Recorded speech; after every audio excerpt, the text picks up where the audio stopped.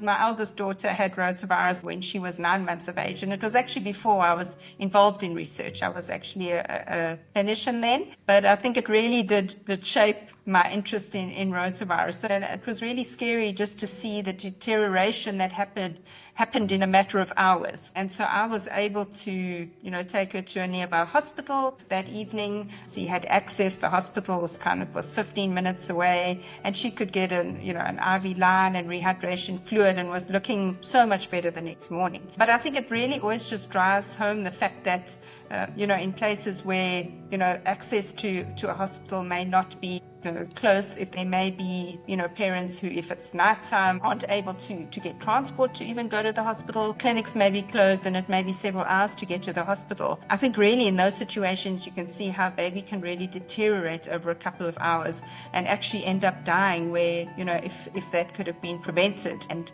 I think if we can prevent those episodes from happening in the first place, I think that's really the public health impact we would like to see.